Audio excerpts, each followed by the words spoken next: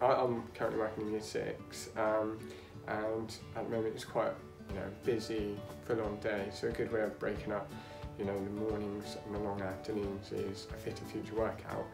And we find that children, once they've done a Fitter Future workout, kind of seem a bit more focused after they've had that sort of short 10-minute activity break.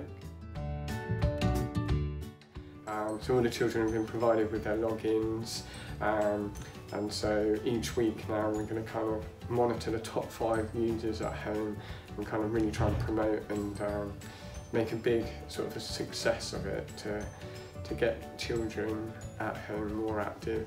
And the good thing is they can do that with families on their own, brothers, sisters.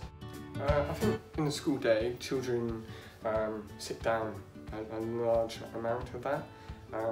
So I think for the children to have that opportunity to have that physical stimulus, that workout, it allows them to then re-engage in their learning, focus, and we've seen children being able to work well in teams and show good cooperation, teamwork, focus skills after doing these workouts.